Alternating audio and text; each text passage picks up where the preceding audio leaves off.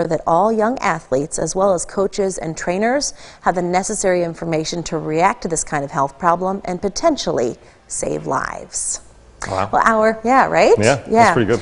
Our Nick Mantis is in for Audrey tonight, and he's got to look at sports, of course. And Nick, there was a big high school girls soccer game tonight. Yes, Siobhan. Tonight we had a district opening playoff game between Charlotte and Jackson Northwest, and one team had to play without its head coach. We're going to tell you why. Plus, the Michigan State track and field team had a huge night at the Bloomington Regional. We're going to break it all down when we come back.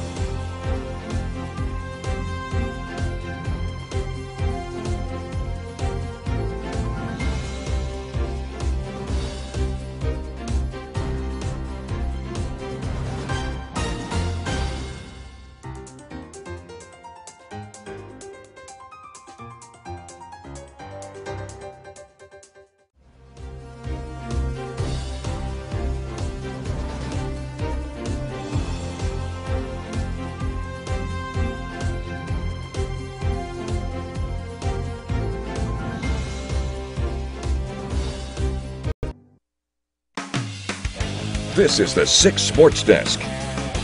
But what a better way to begin Memorial Day weekend than with an opening round district playoff game of high school soccer. The Charlotte Orioles hosted Jackson Northwest, and if the Mounties wanted to advance, they'd have to do it without their head coach Brooklyn Morgan, who received a red card in the last game and could only be with her team through her cell phone. Now, Northwest jumped out to a 2-0 lead in the first half. We're going to pick things up in the second half because Olivia Lamb was weaving through the defense with ease and then just lets it fly from deep to give the Mounties a 3-0 lead just like that. We might already have to make that our 6 Sports Champion Play of the Week.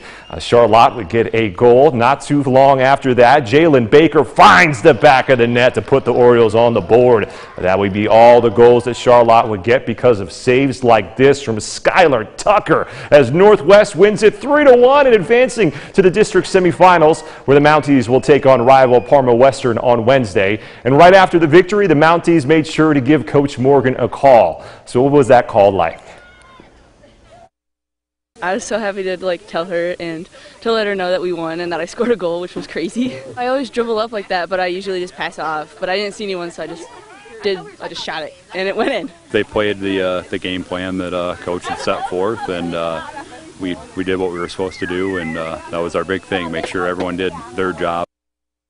Well, speaking of high school sports, the first week of the 60th Dean Shippey Capital Diamond Classic showed us all that anything can happen on the diamond. Earlier this week, three-time defending champions in Grand Ledge lost to Portland on a walk-off hit. Then last night, heavily favored Okemos fell to the Mason Bulldogs in a one-run game in the quarterfinals. So now Mason will move on to the semifinal round next week to take on St. John's.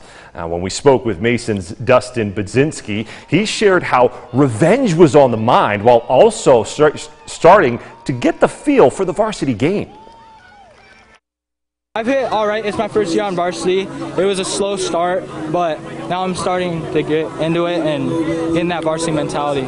We were wanting our revenge big time because we definitely could have won those games in league play, so just amazing. You know what? They're an easy group to lead. We have a great mix of senior leadership. We have one junior that plays on our team, and then the rest are sophomores. You watch Dustin and Jake take care of what they needed to take care of against a great team. Both of those guys are sophomores right now, so I'm excited for these guys to see what they'll do in the later years. In college baseball, the Michigan Wolverines are playing in the Big Ten baseball tournament this weekend.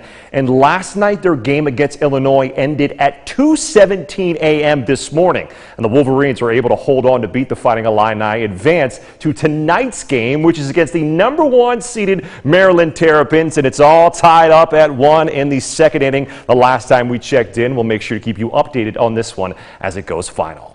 Speaking of college athletes, several track and field Spartans are competing in this week's NCAA Division I Outdoor East preliminary round in Bloomington, Indiana. And they have already punched their tickets to compete at the NCAA Championships in Eugene, Oregon. Unfortunately, we don't have videos of any of them competing this weekend, but what we do have is this video of MSU distance runner Jenna Magnus winning the conference 10,000 meter race. She came in second place in the regional semifinal yesterday, only the second time she's ever run the 10,000 meter race. Then Michaela Perez finished the 8th in the women's 10,000 meter semifinal. She's also go to the NCAA championship. Okemos alum Sophia Franklin cleared her first attempt at 4.31 meter bar for the women's pole vault, earning her a trip to the championship for the second year in a row. Then this evening, distance runners John Petruno and Morgan Beadlescombe also earned a trip to Eugene. Stick with 6 Sports for more updates on the Spartans going for outdoor national championships, which begin on June 8th. We'll be right back with a final look at your forecast, so stay with us.